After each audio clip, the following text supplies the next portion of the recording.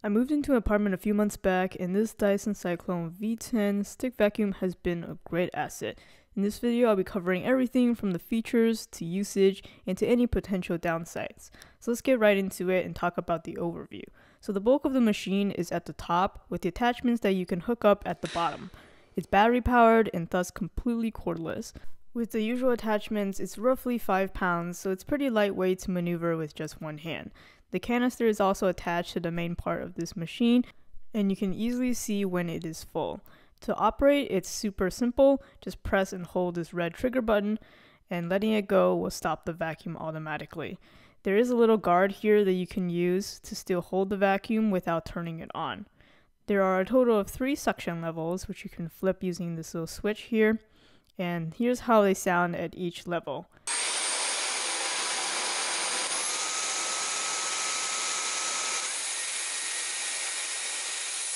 When the vacuum is on or charging, you can see the blue LEDs here on the side to see how much juice is left. Total of 3 LED bars when it's full.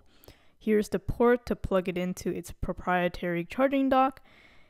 And the V10 is compatible with pretty much all of Dyson's attachments for the V series stick vacuums. So if you're looking for another specific attachment that doesn't come in the box, you definitely have options.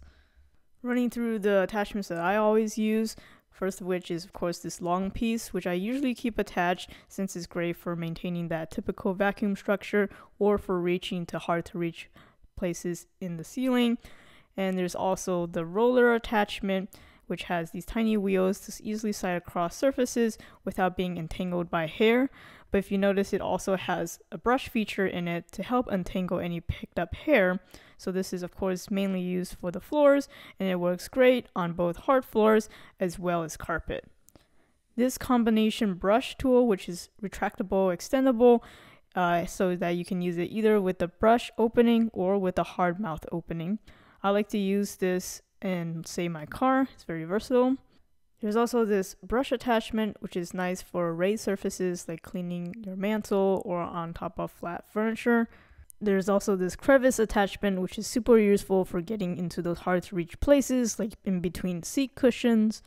Because this was given to me used, I am missing one of the tools, which is the hair screw tool, which would be useful for, say, vacuuming upholstery, especially with the brush function.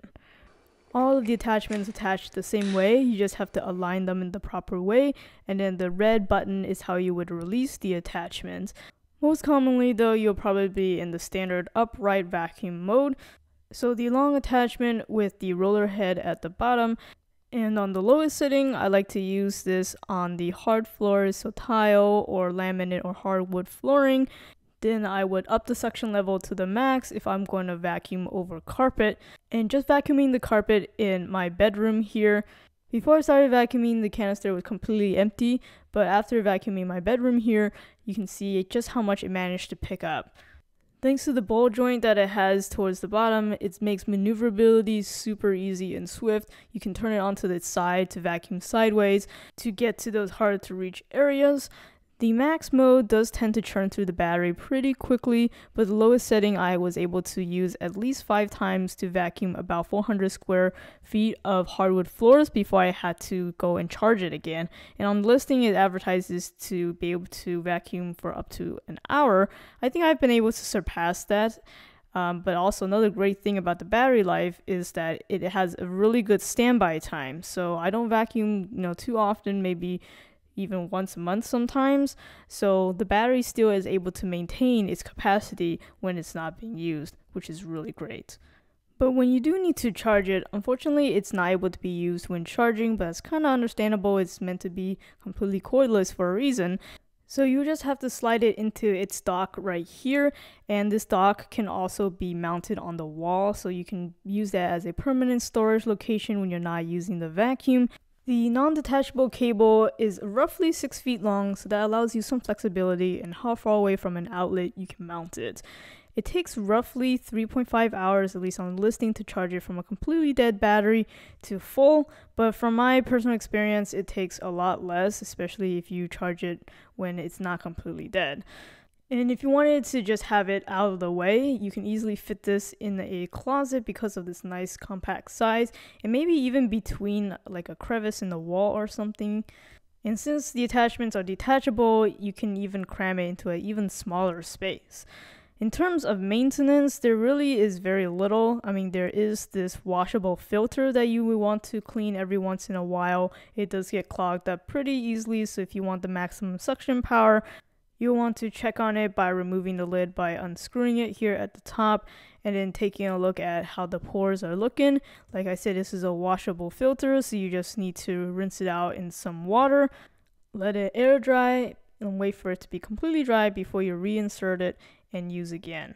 And from my experience, it does take more than just overnight if you don't put it in a sunlit area or a high airflow movement area. So keep that in mind because it will not work properly with a wet filter. And of course, you'll want to empty your canister once it's full. So to do so, you have to detach any attachments that you have on the bottom, and then over a open trash can, you want to press down on this red part, and then it should open up the latch, and you may need to manually take a paper towel or something to pull out all of the gunk out of there, especially if you have long hair. And once you're done, just close it back up. Because it is a pretty small compact size, the canister also fills up very quickly, so I do find myself to have to empty it at least once during a vacuum session. So that is something to keep in mind if you're coming from a larger vacuum. And also because the majority of the weight is right there in your hand, if you are vacuuming for a long time, especially if it is inverted, like you're vacuuming the ceiling or you're doing a freehand like in your car or something, it can get a little bit tiresome after a period of time.